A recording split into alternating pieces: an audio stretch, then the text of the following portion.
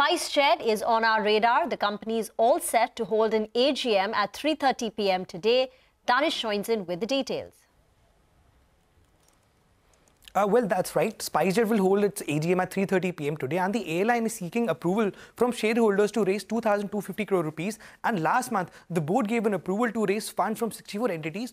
So, after this fresh funding, SpiceJet has come out with a turnaround plan, and they're calling it the SpiceJet 3.0. And through this, the airline is targeting to bring back 25 grounded planes back to ops. Recently, SpiceJet also showed its interest in the bidding for grounded Bhartiya Group-backed airline Go First, and SpiceJet is envisioning a combined market share of 25% if the merger is given approval. Sources also told CNBC-TV18 that Carlyle Aviation Partners, which already owns a 7% stake in the airline, is taking a keen interest in the growth of SpiceJet. The president of Carlyle Aviation recently held a meeting with SpiceJet CMD Ajay Singh ahead of the AGM.